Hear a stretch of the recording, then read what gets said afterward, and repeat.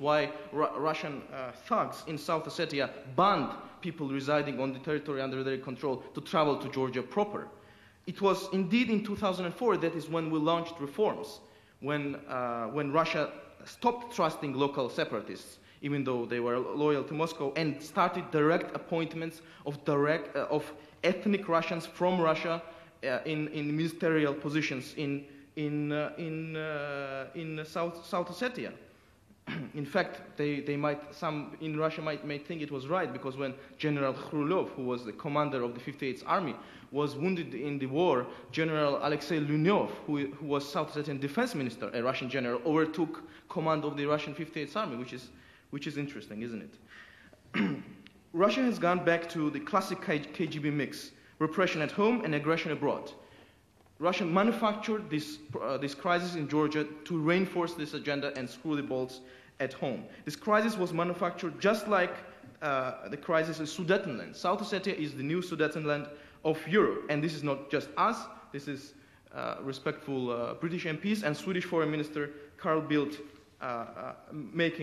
making this comparison. I still admire Mr. Pushkov because he's trying to defend the indefensible, but I understand that for somebody who believes in international law, that must be difficult. Mr. Putin spoke about, and entire Russian leadership spoke about 2,000 dead civilians in South Ossetia. Well, it appears that they live in a fantasy world where it is comfortable, but we live on Earth, and so does Human Rights Watch, who found 44 dead, mostly male militiamen in Tskhin Valley.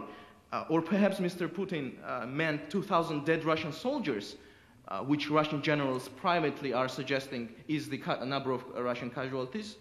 I don't know. Maybe Russian soldiers are better at hiding dead bodies than fighting this war. You would expect the world, you are expecting, Mr. Pushkov, the world to believe you, but the world remembers Grozny. The world remembers Chechnya, where you killed quarter of entire population of Chechnya. You expect the world to believe you, but you're afraid of international investigation, which President Saakashvili called on August 17th, first, earlier than the Germans, and you are not allowing EU monitors to access areas where everybody agrees ethnic cleansing took place. Why? Mr. Skidelsky, Lort Skidelsky suggested NATO would have to go to war with Russia because of Georgia.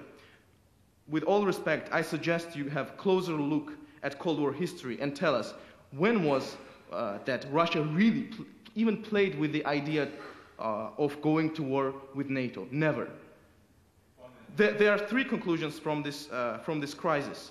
First, that unfortunately, and that's a tragic conclusion, that the only language Russia understands, that Russia understands compromise as weakness. That Bucharest was interpreted as an invitation for aggression. The only language Russia understands is the language of force. And indeed, when we make comparisons with Finland and Sudetenland and so forth, to average Western Europeans, that seems an exaggeration. Yes, many things have changed since then, but unfortunately, how Russian foreign policy thinking is structured, how that thing operates, that has not changed, and Europe, missed it. Allowing Baltic states was a success. It worked, not least because long subjugated captive nations now are free and decide their own fate, and there is no reason why Georgia should be abandoned, and Ukraine. Thank you.